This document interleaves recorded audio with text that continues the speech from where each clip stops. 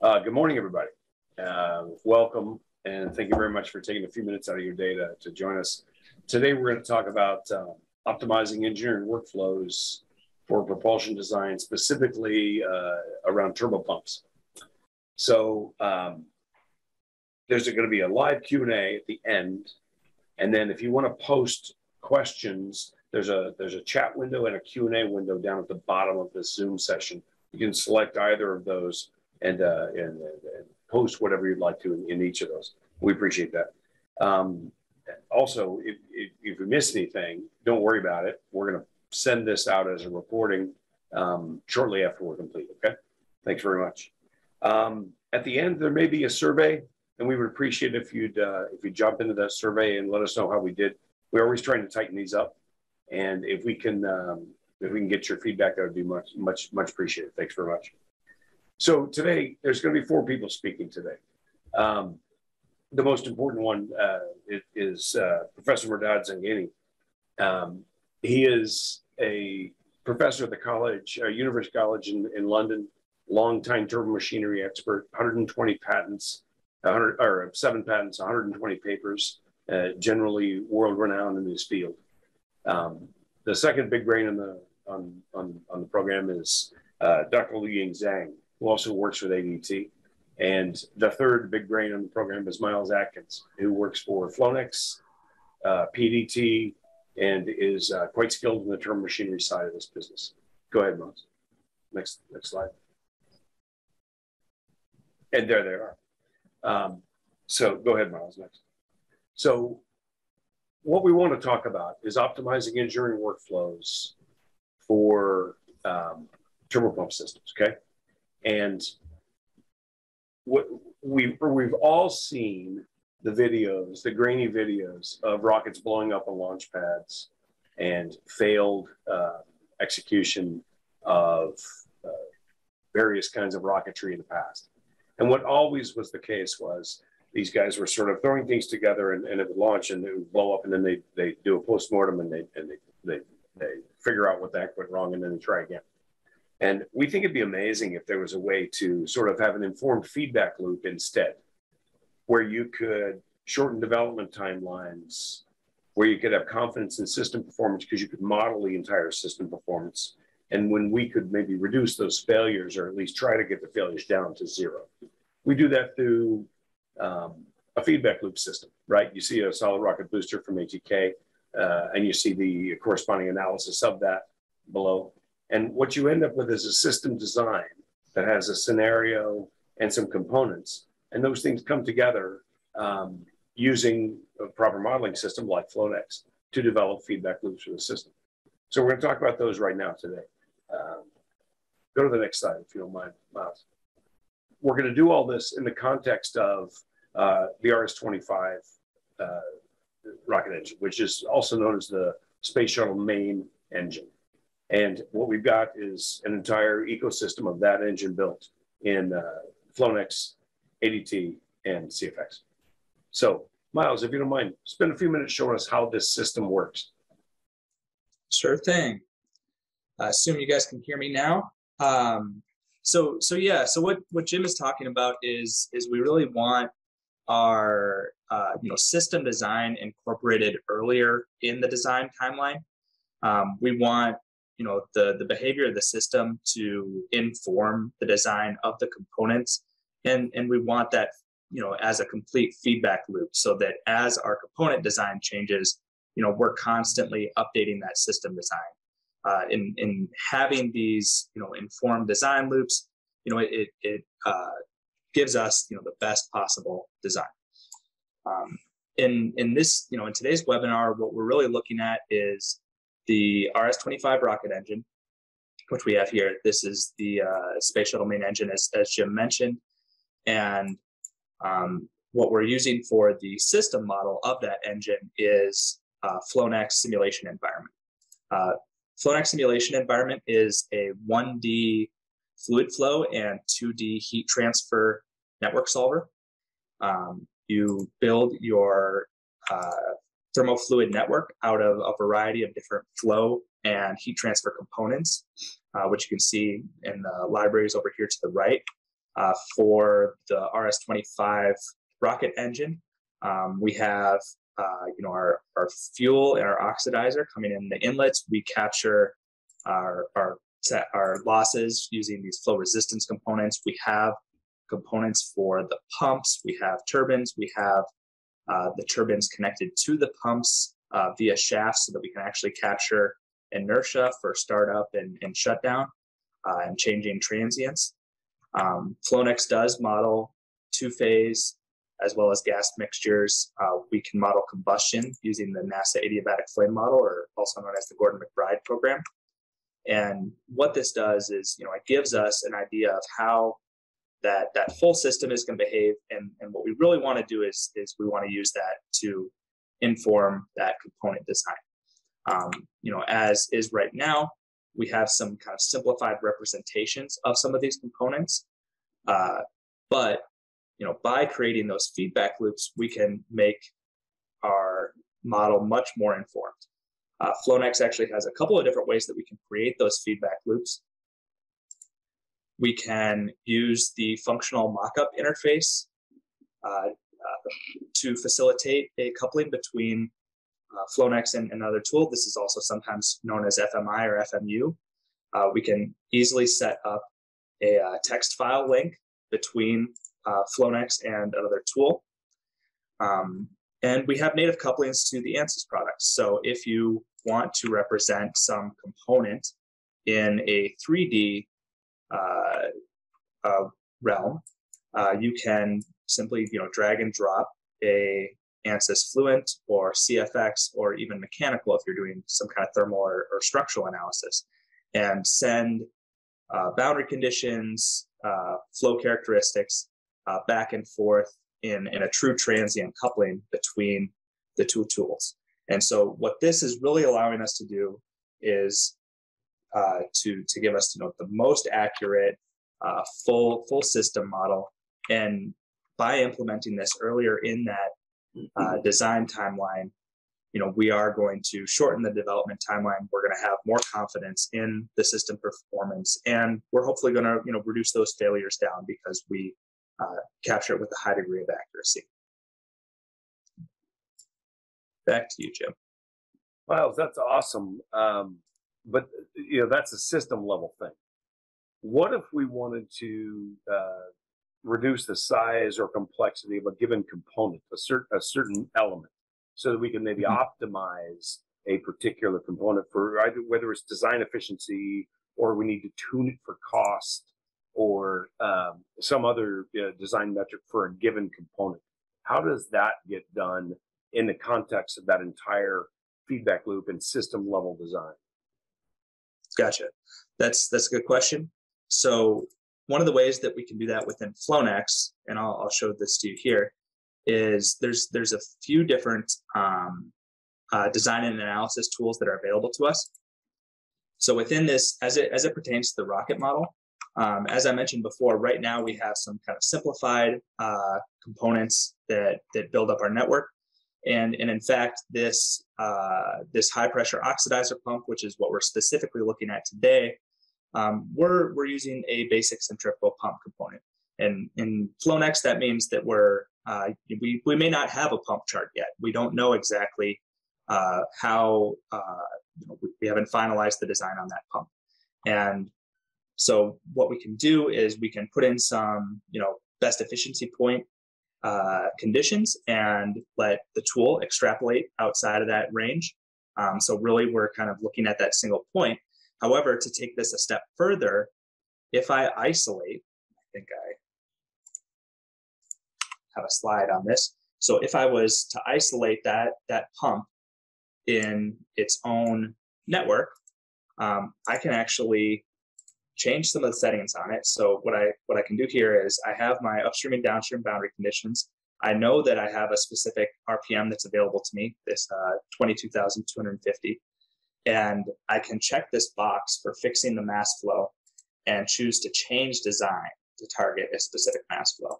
So if I put in, let me put in 0 values here. So right now, if I start with no values for that pump and I have the box check to design for mass flow, I can solve it. And you'll notice that the values for head at best efficiency point and volume flow at best efficiency point are calculated automatically. So this is one way that we can use these system tools to target a specific design characteristic and let our tools kind of do the work for us. There is a couple other tools within Flownex, the designer, which works like goal seek in Excel, or the optimizer, which is similar to goal seek, but we're seeking to minimize or maximize. In these tools, it's actually really cool.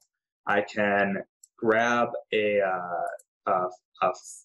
flow characteristic here. So if I was designing for a specific mass flow, I can drag and drop that as a quality constraint. And then I can pick some geometric or operational input as an independent variable.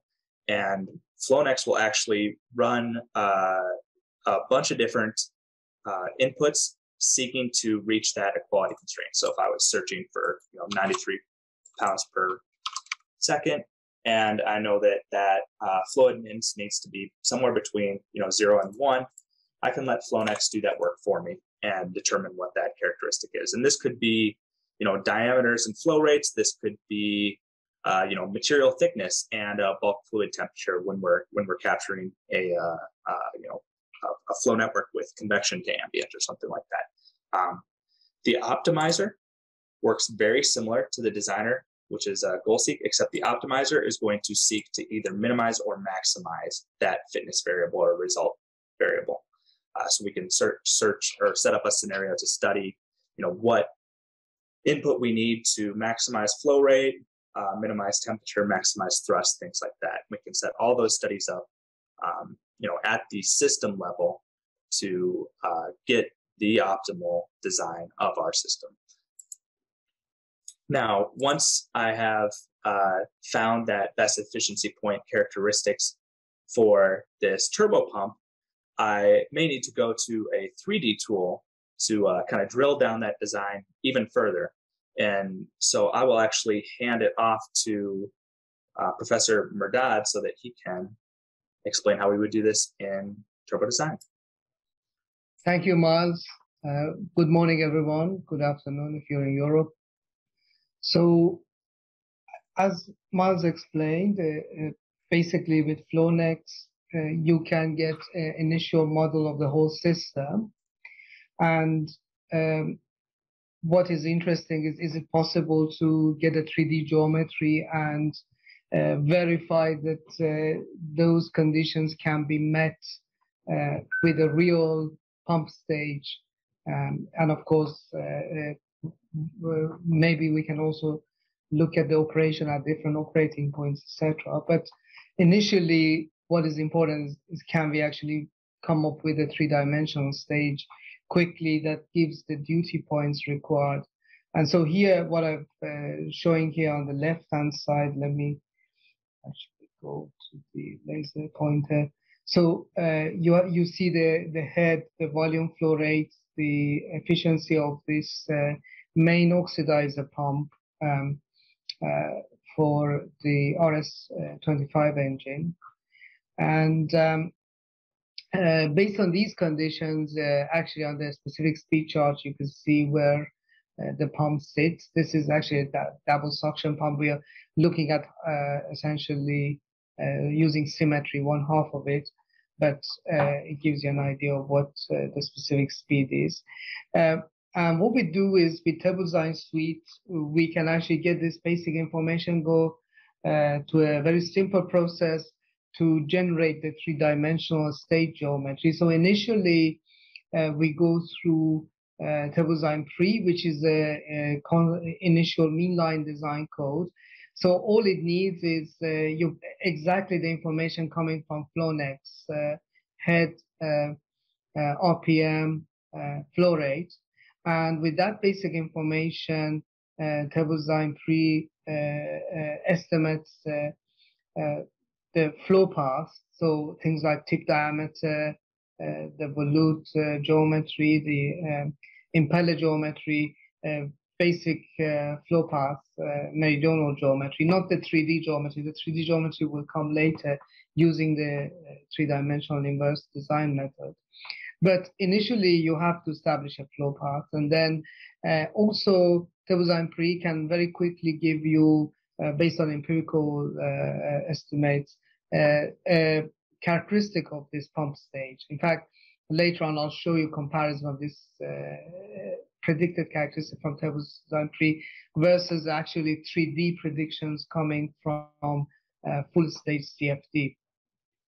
And what this shows is at different speeds, so assuming the speeds could vary, the HQ characteristic of the pump, but of course you also get efficiency and power. So once you have this mean line geometry, the next stage is to create the 3D impeller, or if you have inducer, which you would normally have to have for cavitation performance, and inducer, the inducer geometry as well.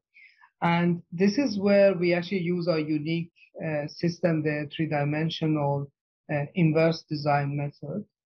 So what this three-dimensional inverse design uses as basic input is, of course, your main design parameters, RPM, flow rate, head. That was the basic requirements coming from Flownex. That was actually also put into the TurboDESIGN Pre to get the flow path. It also needs a flow path, which of course TurboDESIGN Pre has already given. And given this basic data, you then specify some aerodynamic parameters. This is why we call it inverse design, because you don't actually, the normal conventional design process is you have to somehow estimate a geometry based on maybe some blade angle distribution, and then keep iterating with CFD. What is nice about the inverse design process is that actually you impose the span-wise swell at inlet and exit of blade row. So if you're designing, for example, an inducer or an impeller, you would know at the inlet of an impeller maybe, and at the inlet of inducer maybe the swell is 0. At the exit of it, you need a certain work distribution, certain head split between impeller and inducer. And based on that, you come up with the swell distribution from an Euler equation. You know that the specific work or the Euler head is directly related to RPM times change in RV theta.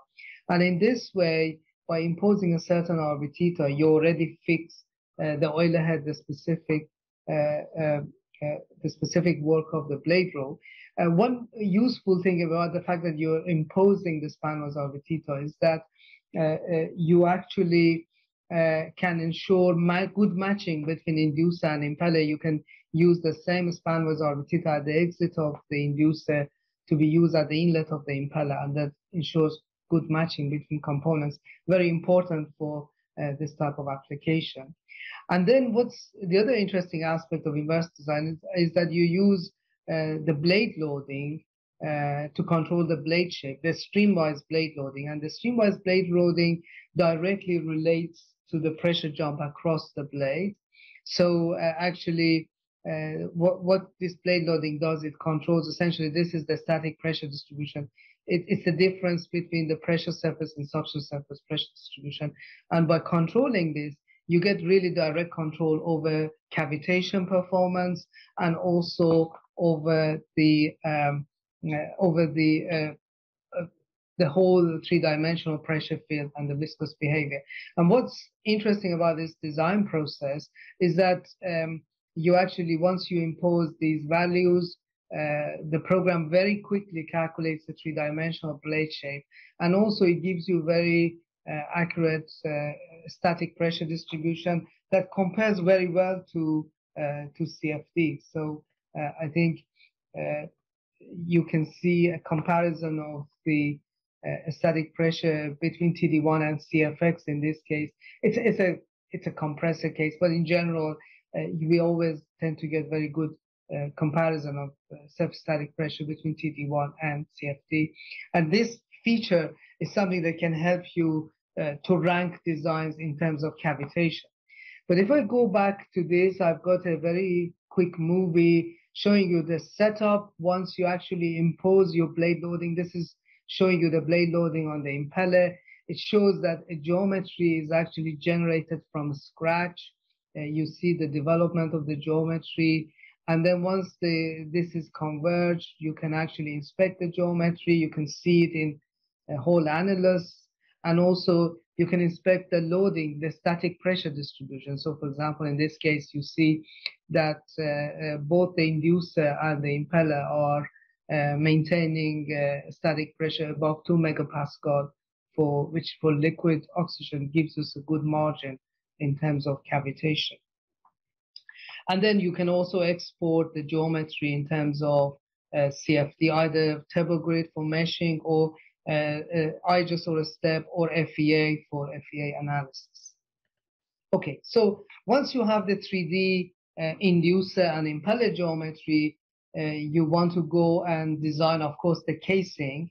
And we have a module for the casing design, which is TurboDESIGN Volute, and this also gets most of the information it needs in terms of the radius at the inlet of the casing, the width at the exit of the impeller. All of this can come from TurboDESIGN Pre, and basically the only thing it needs is variation of VR and V theta at inlet to the volute to design the 3D volute shape.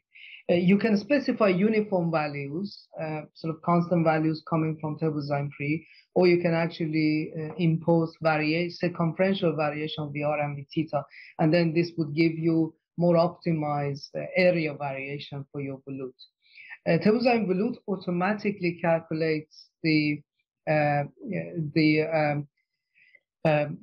geometry, the area variation, and then it outputs an IGES file, a watertight IGES file that you could immediately bring to CFD without doing complicated, time-consuming CAD work. And also it can be completely scripted using an XML file. So if you want to include that in the optimization process.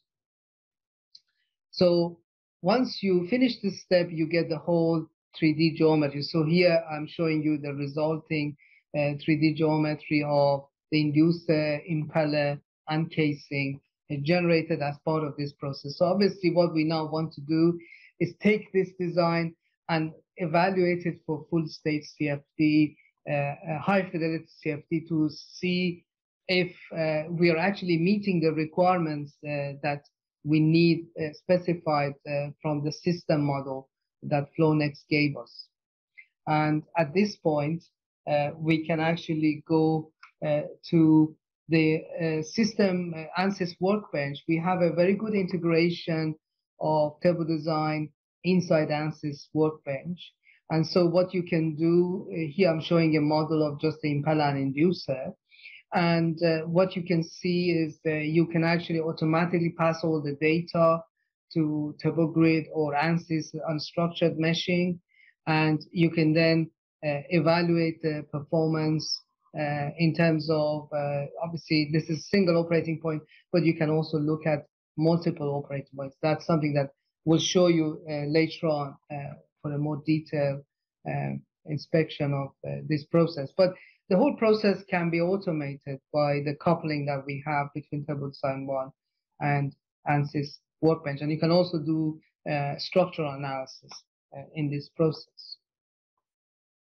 So here I'm just showing simply some of the setup. You can see the mesh that was used for the impeller, for the inducer, impeller, and volute. And in total, we use a single channel model of the inducer and impeller, and about 5.2 million mesh, and using SSD turbulence model. And actually, we did the CFD in 2 phase using a Rayleigh-Plesset model. So based on this 2-phase CFD analysis, we actually found that this basic design that we generated very quickly by putting the basic inputs coming from Flownex into TurboDESIGN suite, we actually found that we meet the target head. There is a bit of a margin because in this case, we did not model the impact of, we didn't model the leakage paths that you normally have in a shrouded pump configuration like this. So,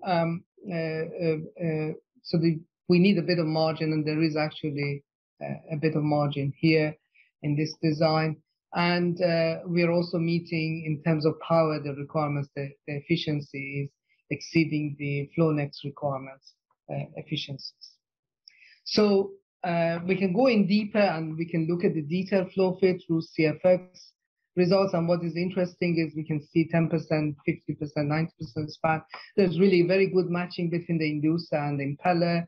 And this, of course, explains why we could meet the very good efficiency and good cavitation performance throughout the. So in this 3D plot, you can actually see the region of the cavitating region just at the inlet of the inducer, but nowhere else could we actually observe much cavitation. And then, of course, ultimately, we repeated this process at some other operating points from this full state CFD. What is interesting at that simple design speed line, we are actually showing that it looks like the original TD pre-prediction wasn't really that bad. It gave a very good starting point, and it matches very well with this 3D estimate, considering that there is a little bit of margin because of the fact that we haven't included the leakage models in the CFD analysis. Okay, so now that you have an initial design, of course, one of the big problems in designing rocket turbopumps is making sure that you can come up with a design that reduces weight and space. Weight and space are the biggest issues in design of turbopumps. You want to hit the same duty point, but perhaps with reduced weight and reduced volume. And so what we looked at is to see whether we could actually meet the same requirements, but reducing the impeller diameter by 5%. And actually, we repeated exactly the same process, going through the TurboDESIGN 1 for 3D inverse design of the volute, of the inducer and impeller, and then TurboDESIGN volute to create a new volute designs. And in fact, we could come up with a new compact design.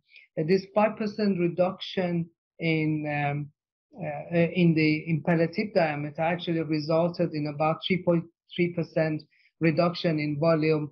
And typically with turbopumps, reduction of volume and mass are almost equivalent. So that should really end up with a reduction in mass of about 3.3%.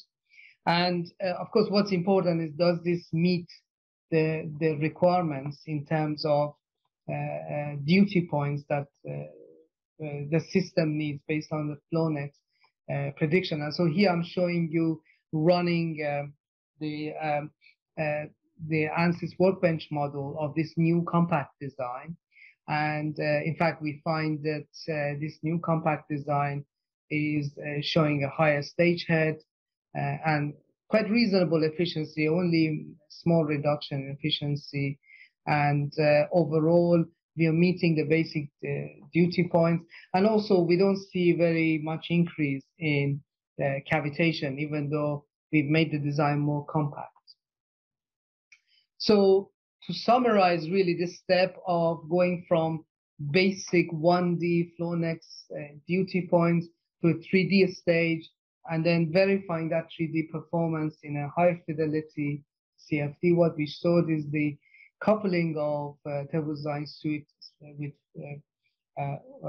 first of all, TurboDESIGN Suite enables you to very rapidly generate a 3D geometry that meets the Flownex requirement, the whole stage in combination, which includes inducer, impeller, and volute. You can come up with this geometry that optimizes performance in terms of efficiency and suction performance. We saw that with the verification from Ansys Workbench. And also, you can also very quickly look at coming up with more compact designs. If, for example, space and weight which is always the case, an important requirement. So I think at this point, I want to pass the presentation to Jim or Miles to look at more of design behavior. How do we bring in the impact of the actual variation? Yeah, that's great. Thank you very much, Dr. Zangini. So you showed us in that little that vignette that you did how to shorten our development timelines in optimizing a given component. When we do things like that, we develop a whole lot of confidence in the system performance, and that's a fabulous thing. But at the end of the day, guys, we're not here to design to a static test. We're not designing a rocket to live fire. We're designing this thing to function across from sea level to orbit, across a whole bunch of design points. So we need to find a way to do some kind of, let's call it metaphorical tolerance stacking of the system, or some way to run a very involved Monte Carlo simulation so that we can drive thousands of variables at a time. And this will allow us, hopefully, to predict non-nominal operations, because, every now and again, there is something that's not nominal. And so we need to understand the interdependence between all the components of the system. And we would call that something like simulating the envelope, or expanding the operational envelope of the system. So, Miles, what can you tell us about how we would push the edges of this thing out and find out where the edges are? Sure thing. Yeah, what we want to do, I really like that kind of the metaphor of the tolerance stack. What we want to understand is, the operation stack.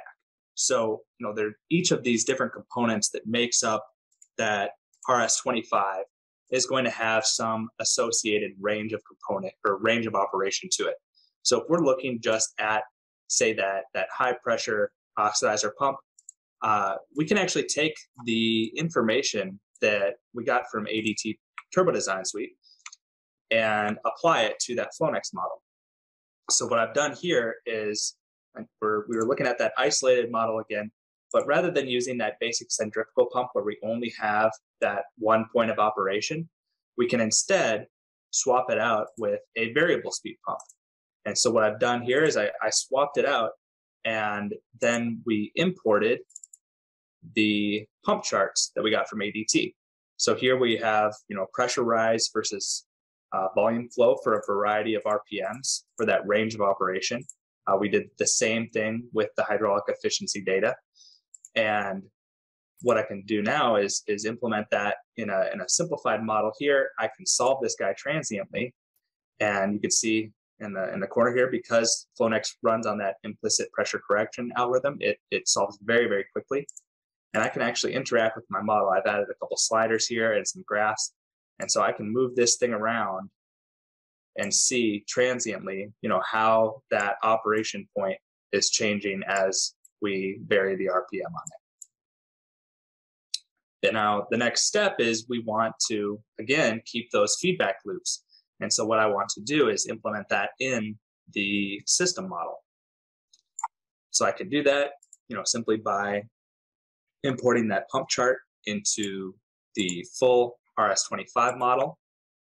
And I've done that here already. I actually just left the old component in, but I disabled solving on it. And so I can run this guy transiently. And you can see here, our thrust profile changing over time. I've also dragged and dropped in a pump chart so we can see where our pump chart is operating, or where our pump is operating there. And as I vary the valve lift on the valve which controls both the fuel and oxidizer going into the pre-combustor chambers, I can move this guy around and actually see, the transient response. And so, again, to tie this back, what we're really doing is we want to understand how the whole system is going to interact for the variety of operational conditions. I've actually had this atmospheric pressure slider down here too, so I can move the pressure slider to represent the rocket being operated at different altitudes and see how that thrust value is changing. So there's a lot of variety here, and a next step may be to connect it with even like a mission scenario. So in Flownex, I'll pause my simulation here. In Flownex, we can set up transient scenarios where we have some inputs in the model changing over time, either as a function of, just as a step function. It could be a linear function. We actually have a cool table value type now, so I can import, let's say, elevation versus time, and apply that to all of my model to represent the changing altitude. So there's some next steps for seeing how the mission model would affect our operation, and by doing this, we can really understand our system and component interdependence. We can predict that non-nominal operation, as Jim said, and through these system models, we can understand how it's going to behave in a variety of different scenarios. And I believe there is some tools within ADT's suite of products as well for understanding range of operation modeling as well. So I'll hand it back to Professor Murdoch. Thanks, Miles. We have a movie that my colleague, Dr. Ling Zhang, will take you through, which shows really how to bring in some of these off-design performance variation into the design optimization process. So, Louis, do you want to take over and explain the movie? Okay, thank you. So as you can see, Murdoch has listed the key point for this automated workflow, and we are going to look at a demo on how this workflow is working in reality. So if I share my screen, I will be able to share this whole process with you. As Murdoch mentioned earlier, we had the capability to couple the TD1 design module with the CFD solution inside the Ansys workbench. So here is the workflow, and both the inducer and the impeller, we can design it in TD1.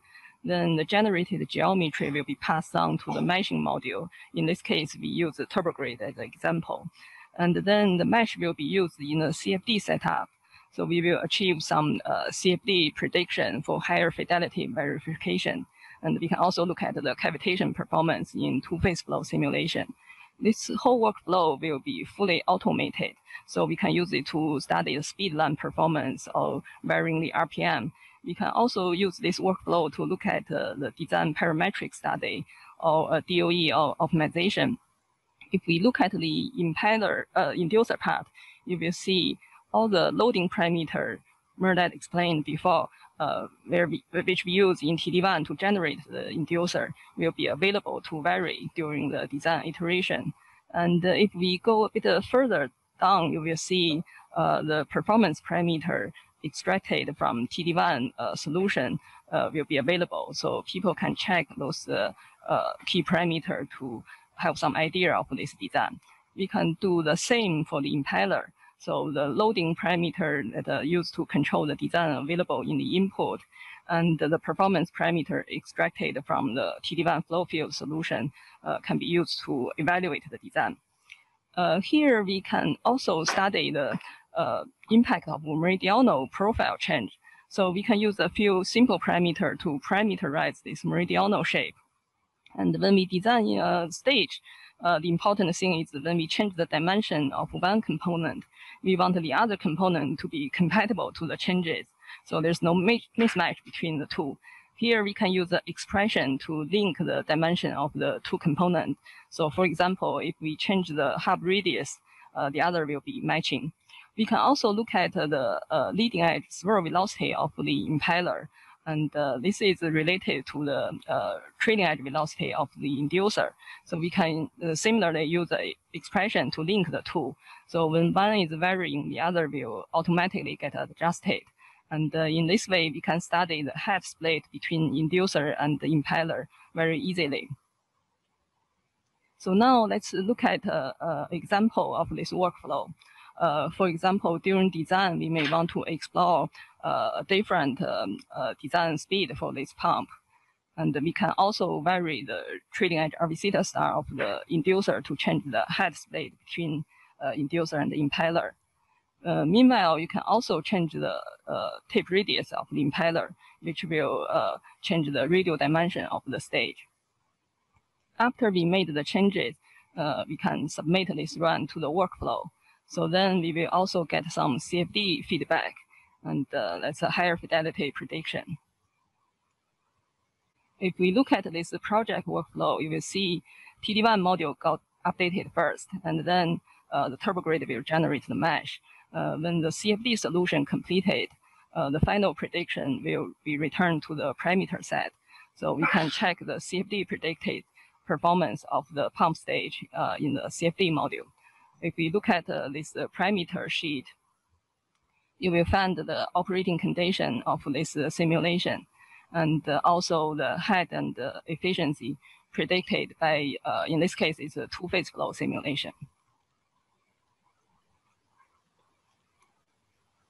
If we look at this new design in post and compared to the previous design, you will notice the two components compatible in dimension, and we will be able to check the cavitation prediction from the cavitation model.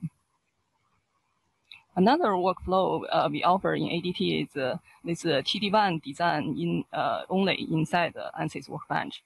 So in this case, we don't need a time-consuming CFD run, and this workflow is much faster. And in this method, we will be using the performance parameter from TD1 solution to do the evaluation of individual design. And it's the same for the impeller. Since this workflow is much faster, you can explore a large design space very rapidly compared to the previous one coupled with CFD. Okay, I think now I will hand it back to Miles.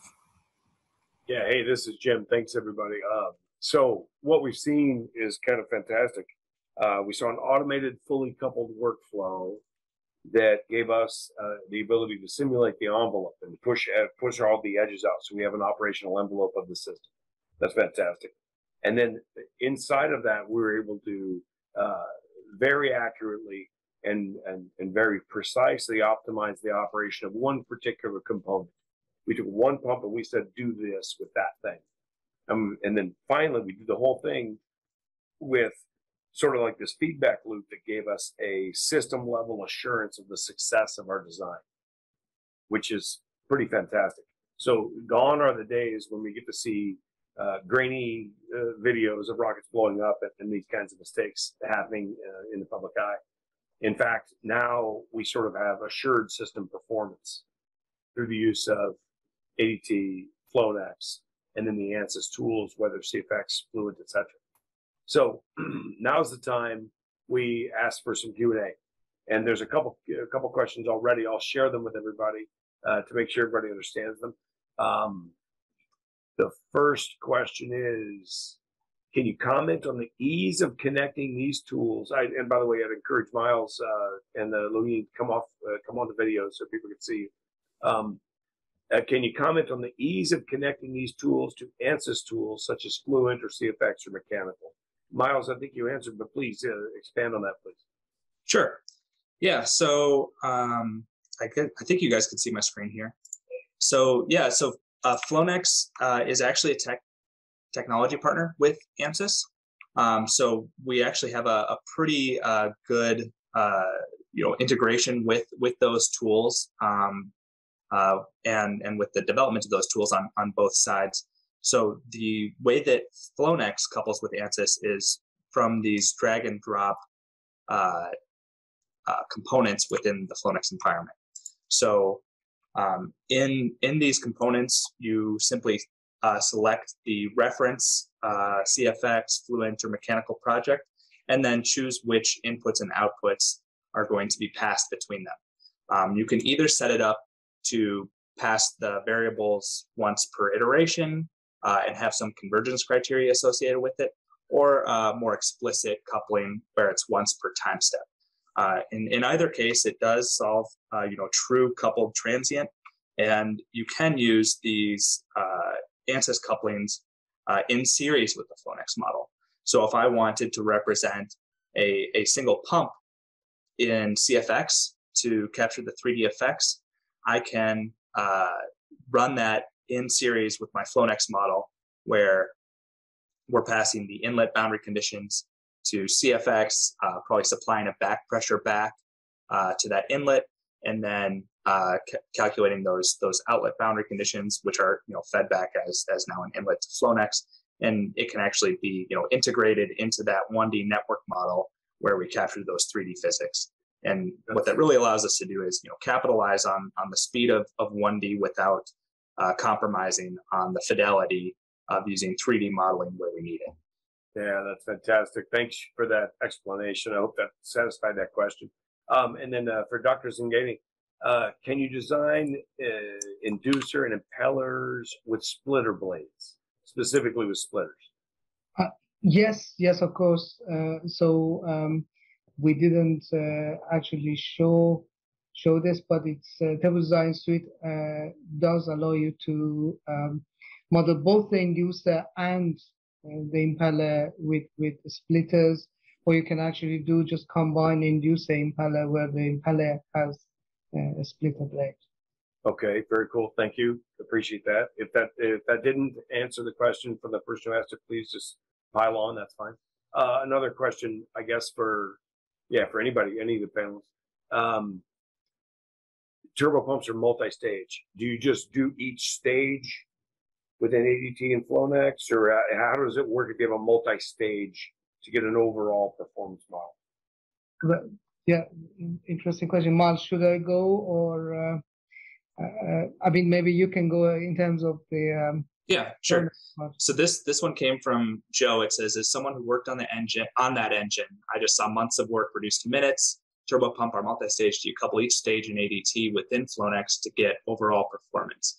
So that would be kind of the workflow, I think, is, as you're designing this rocket engine, we would go from, operating where we're just extrapolating from that best efficiency point to developing fully fledged models for every single one of those pumps. And because we want to minimize weight and optimize our use of space, I can totally imagine that each pump could have an entirely independent design that is driven by a tool like ADT. Very cool. I think in terms of the I suppose from Flownex point of view, you can represent the multi-stage. I mean, at least that's what I can see from this RS-25 model. But in terms of the actual 3D design, with TurboDESIGN Suite, what you can do and the integration with Workbench, you have an option either to design single stage, or you can design all three. For example, if you have, I think on the hydrogen side, I think the main turbo pump actually has 3 stages. So you can actually then design all the 3 stages together and evaluate the performance of the 3 stage altogether. What I showed you was just inducer, impeller, and volute. But of course, if you have more components, you can represent them in Workbench. And so that is the nice thing about that Workbench integration, that is very flexible. Very cool. So another question. What other components are supported by this workflow? For instance, could we design axial or radial turbines? So I suppose, Miles, you want to talk about, I suppose from Flownex point of view, it doesn't matter. You could have any. Do you want to say a little bit about Flownex? Yeah, no, that's absolutely correct. So, the whole point of, integrating the system model and building these feedback loops is so that we can use this with every single component. You can use it when designing the pipes for these systems. Is when we understand the interdependencies between every single component and the outcome of the mission, we can plan for success rather than planning around a single design point and then hoping that it is successful. Right. I mean, from basically so yes, axial turbines, for example, or in fact, in this RS-25 engine, there are also, we didn't go into all the different components of it, but for example, there is a mixed flow to axial type pump on the hydrogen side or oxygen side, I can't remember exactly. So we can actually model that with TurboDESIGN Suite. Also, axial turbine, radial turbines. There are some novel cycles that are used, not using hydrogen, but actually using kerosene. And there, I think they're moving more towards radial turbines. So all of those, I think we can actually, very similar process. We have, again, a mean line design with map prediction. We have a 3D design with inverse design and casing design, or you can do axial multi-stage combination turbines. All of them can be modeled by the same process. And as it relates to Flownex, similar to how we have the basic centrifugal pump, and then we move to a more advanced model of that pump, you could do the same thing. We have a simple turbine versus a full-fledged turbine with a map. Similar thing with like compressors, positive displacement pumps. So there is levels of fidelity which you can increase as your design develops. All right, that was great. A great answer and a great question, by the way. Thank you. One last question from Bonaventure Nunes. What is the pressure ratio per stage for turbopump applications? I suppose in this particular case, the rod and pressure ratio, it's the head is the pressurized. So I think in this case, this main oxidizer pump, the head was around 2,200. The target head coming from the whole machine was about 2,200 meters. But there are other components, and I think probably Miles has the whole system model. And they would actually, you would have all the basic information. For example, what would it be on the main hydrogen, the head on that? Yeah, so if I just look at the oxidizer high pressure pump that we're specifically designing here, once we have the full map for it, I can actually pull that element result. So if we're looking at the up down pressure ratio, I can see that it's about 47%. And if I want to implement this in some report, you can actually drag and drop this like into an embedded Excel file in Flownex. So I'm not sure exactly how these values are going to change for as we have a more developed model, but we can certainly see what they are and ascertain if those are reasonable or not. Yeah, that's great. Thank you. Thanks for that answer. Appreciate it.